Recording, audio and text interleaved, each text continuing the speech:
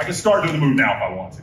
But for the purpose of class, we want to ensure that we've got good enough technique we can break a grip now. I'm gonna wait, connected, move back, move back, move back. As soon as I feel his grip break, just a rotation here. See how that makes him take a half step forward, right? Wrap his neck. Once I wrap his neck, now I've got an arm in guillotine, which I can finish if I know how. It's just a different thing. It's not what we're doing today.